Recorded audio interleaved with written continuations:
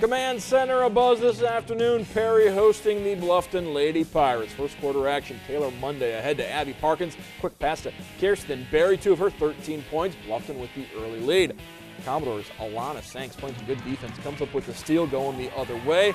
She will lay it in, 2 of her 18 points, and we're tied up early on.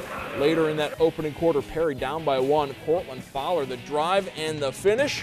Perry takes the lead. The Lady Pirates with an answer. Haley Baker inbounds to the wide open Parkins. Hits the 3, 21 for Parkins.